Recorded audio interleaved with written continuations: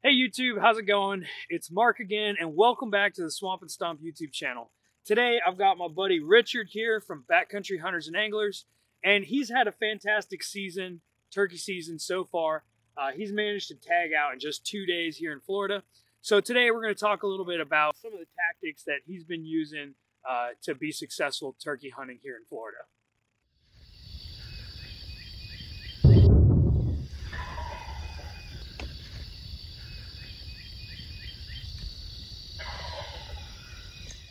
So, first of all, how long have you been turkey hunting? Been turkey hunting, I think this is my 8th season, so 8 years now. 8 years. You started here in Florida? Oh yeah, yep. So, and you would say that turkey hunting is like by far your favorite way to hunt? Oh right? yeah. I mean, if it came down to it, I could give it all up except for turkey hunting. I'm a die-hard turkey hunter. So, you guys may notice from all of our videos, me and Danny, we're pretty hardcore deer hunters. And I think the reason that I'm not as hardcore about turkey hunting is because I just haven't really figured it out. I really don't know what I'm doing. I think there's probably a lot of people out there that watch our channel that feel the same way. And so I just really wanted to talk to you because I feel like there's a lot of information that you have that can help me. But I figure, whatever information is going to help me might help some of our viewers. So we're just going to talk turkeys. Yep. I just want to say, I am not a Jedi Master. I am not a black belt. Like, I've just been really persistent, and I've scouted my butt off, and that's really what's worked for me. And as far as calling, you could talk to another guy, and he could probably tell you, a whole different philosophy on calling. Right. And, at the end of the day, it all comes down to what works. And okay, so you have 2 turkeys. So, you obviously don't want to tell where it was, but it was obviously South Florida because this was early season, and the rest of Florida opens up this weekend. Mm-hmm. So these are true Osceolas. Oh yeah, South of Lake O, deep swamp Osceola. So tell me a little bit about when you go out and scout for turkeys. Like, what exactly are you looking for? Yeah, well, the first thing I'm looking for when I'm getting into a new area is tracks. I'm just trying to cover as much ground as I can, and just look at the ground, look for muddy spots, look for areas where the ground's exposed, where you don't have grass or leaves or whatnot, and so you can actually see tracks. Yeah, and I'm just, a lot of the times I'm walking buggy trails, I'm walking existing roads, and just try and find an area where I can really find a good concentration, a good mix of hen and gobbler tracks. And the gobbler tracks definitely bigger, but the main distinction that you can see just by looking at it is that the gobbler's, his middle finger is longer than the other two. Generally, I didn't even know that. A hen's track is when you look at it, it's kind of like equal distant. Yeah. But the gobbler, that front finger will stick out way past the other two. If I find a lot of them in an area, I'm gonna want to get in there before the sun comes up. The next time I'm out there, and try and figure out where he's roosted. Just listen. Yeah, just get in there on a calm morning with without a lot of wind, and just listen. So do you usually go in and try and like use a locator call, or do you just sit there quietly and listen and see what happens? No, I'll usually, get in there and just, let the woods wake up. And when I'm scouting, I'm just trying to figure out what's naturally going on. Yeah. Just trying to figure out where the birds are, where they want to naturally be, where, when they come off the roost, which way they're going to head. I'm not trying to affect them at all, pretty much. Mm-hmm. It's good to have in your tool belt, those locator calls. You don't need them, because there's gonna be, on a quiet morning, you're gonna hear crows, you're gonna hear owls, you're gonna hear hawks. I mean, they're gonna, gobble to hawk, a coyote or anything really. Yeah, I mean, anything natural that's in the woods that makes a sharp sound, they're gonna respond to. So, and sometimes they're gonna gobble every time you hit that owl call, and sometimes they're not going to make a peep. You're going to think there's no birds there, and then, an hour after the sun comes down, all of a sudden one just starts hammering out of nowhere. So, I mean, the only thing you can do is scout as much as you can get out there, be as prepared as you could possibly be, because you're going to know, even when the woods are dead quiet, you're going to know if there's birds there or not. I've had guys Yeah. walk through an area and they're like, oh man, I didn't hear nothing. There's no birds in here. And like, you know, I've been scouting the last 2 weekends and heard 3-4 gobblers in the area. And I'm like, nope, no birds here, Yeah, you know. keep on and then, walking. Yeah. The second bird I shot this year, he didn't even gobble at all on the tree. I mean, not a peep out of him. But you knew he was there? Yeah, we knew he was there.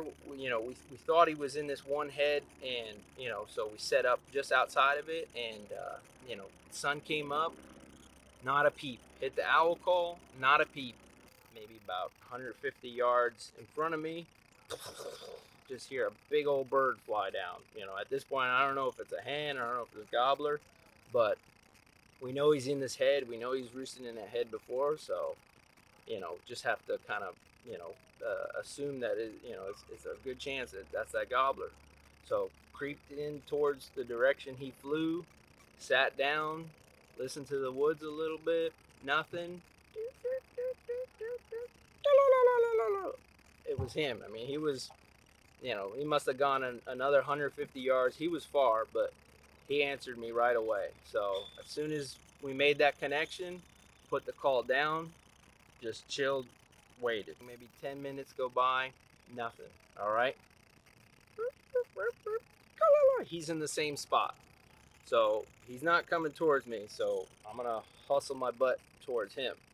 So get up, you know, get all my stuff, sneak, maybe cut the distance in half between me and him, sit back down, called again. He's close to me. All right, it's on. So, you know, then the gun's like this, waiting like that, and just listening. Nothing. Waiting. So I'm like, all right, hit it again. Nothing. Quiet. So now he's either doing one or two things. He's either coming towards me, or, you know, he's out and He figured it out. Yeah. he's on his way out of here. Don't have a clue. But all I can do is sit there and wait. You know, the ultimate question of turkey hunting: to stay or to go. Yeah. That's, you know, when you're. I was about to say, like, in that situation, it's like he just shut up. It's like you're thinking, should I try and figure out where he went and follow him, or cut him off? Or This is the great dilemma of turkey hunting: how long do you sit and wait? You know, to stay or to go. So, you know, I knew he responded to me. So, you know, we had he knew you were there. He knew I was there. We Yeah. had the conversation. You know, as soon as that bird, you know, recognizes you or responds to you, you get a response to that bird. He knows you're there. Just decided, all right, I'm going to be patient on this one. Put the call down. Not going to call again. Sitting there listening into the woods. It's a real quiet morning. I start hearing the drumming. When I hear that, it's on. So, you know, if I start hearing drumming, you know, probably 50-50 chance that bird's going to die. So, as soon as I heard that, just wait, chill.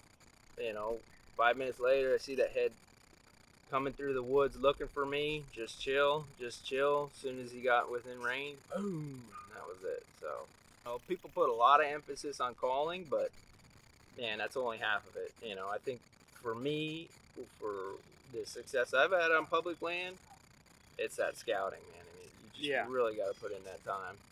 I make the mistake of seeing them during deer season, and, you know, well, there's turkeys here for sure. And then, you know, but what I saw this weekend, I went to an area where we saw a whole bunch of turkeys during deer season, and I didn't see any sign of there being turkeys. Yeah. But there was another spot that I'd gone to where I saw a whole bunch of turkeys, and it was like a creek bottom, and I knew that even now that it's quite a bit drier, there would still be water there. And that other spot didn't have any water anymore because it had all dried up. And when I went to this wet creek bottom, that's where I ended up finding a bunch of them. And I mean, it was like 5 or 6 of them, you know, just within. Yeah, like I think a few water has a yards lot to do with it. Yeah. You know, I'm sure the mating season changed their patterns and whatnot, but what I found is, you know, water's going to play a huge role, especially, you know, the way our dry season, wet season can be so dramatic. I mean, So I think that definitely was the deciding factor in like why those birds were there. then again, I don't know what the hell I'm talking about. So, you know, I'm learning as I go, and it's just always really fun to do this kind of thing. You know, hopefully I can figure it out. So we just talked about your second bird. So your first bird, was that kind of a similar setup? Was that also like a cypress head situation, or how did that come together? He was definitely near cypress, but he was in a pine, and you know, that was being in there the 2 weekends before, hearing them roosted in the same spot both weekends. So night before, this was night before opening day, you know, just listen. He's right where he's supposed to be. So creeped in as close as I could, tried to pinpoint exactly where he was at. At that time I did use the owl call, so as I got in closer to him, because now at this point, you know, I'm using that locator call to keep him talking, because I want to know exactly where he's at, you know. And figured out where he's at, found like a lane basically that was kind of off where he was roosted at. Had 1 or 2 chances he's gonna walk this way or he's gonna walk that way, so, you know, took my chances on that spot. You know, you let the sun go down real dark, creeped in, you know, just a little green light, kept it pointed on the ground, creeped in real close, got in, made a little blinds, you know, just set a little area, pushed the leaves so I wasn't crunching when I come in the morning. I'd rather, you know, at that point make noise at, you know, in the evening, and get that out of, get any branches out of the way, you know, creep out as quietly as possible. Not sleep a wink that night, and get up in the morning, and I'm at that point, if I've got a bird roosted, I'm in an hour before even first light. So at the same time, you know, I'm thinking, God, this bird's gonna gobble, and you know, 3 dudes are gonna come running. So, you know, my whole plan opening morning is get him down quick. I'm getting as close as possible. You know, I'm probably within 100 yards of his tree. I mean, I'm in his kitchen when he wakes up for breakfast. So yeah, he was a little quiet. He hammered once on the tree. So, you know, I was happy. He was there. So sat, chilled. I don't call to birds on the tree. I generally don't. My experience, it keeps them on the tree longer. So, you know, you can call them on the tree, they'll hammer back at you, call, hammer back, call, hammer back. That'll go on for 45 minutes. Well, they're probably trying to figure out where you are just as much as you're trying to figure them out. They're just going to sit there and wait for the hen to come to them. Exactly. Yeah. So I don't call to them on the tree. I hear him fly down. He hits the ground. I call to him. He gobbles back. I take the call. I put it down. I don't touch it. So once I made that connection, I'm not gonna keep calling. I'm not gonna keep hammering, because you know, every time I call, he'll just hammer back, hammer back, there's call, a chance hammer of back. somebody hearing it and coming to chase your bird. So you know, I want him to get a little desperate. I want him I want him to be the impatient one. Waited like, it must have been 15 or 20 minutes. It was so hard not to pick up that call. Finally, I couldn't take it anymore. I was like, I gotta know where this bird is. Picked up the call, called again. He's farther. So now the dilemma, to stay or to go. And I'm waiting, and I'm waiting, and I'm like, what do I do? And as I'm waiting, I hear, that was not the bird that I was set up on. That was what I had heard far off in the distance, was another bird. This guy was close. He didn't respond to me. I just heard that drumming, and as soon as I heard that drumming, you know, I knew it was on. So, you know, as soon as I heard that drumming, I had that my eye, you know, right down that barrel. I clicked the safety off, and you know, wasn't 2 minutes later, and I see that head coming through the trees, and as soon as he came around the corner, boom! So that was an exciting time. All right, so that's pretty awesome. It definitely gets me excited for this weekend. So, but I'm a pretty noob hunter, and I watch videos of people calling all the time, and I keep wondering, do I just suck at calling, or does the microphone make it sound different? So I want to hear some real calling done in person. Yeah, I got one of those. Check it out. Mine's about $10. Oh. The Raspy Old Hen by H&S. I don't know what that is. HS? I don't know. But, I mean, it kind of sounds like a turkey. Yeah. Let's hear yours. So, this is a copper pot.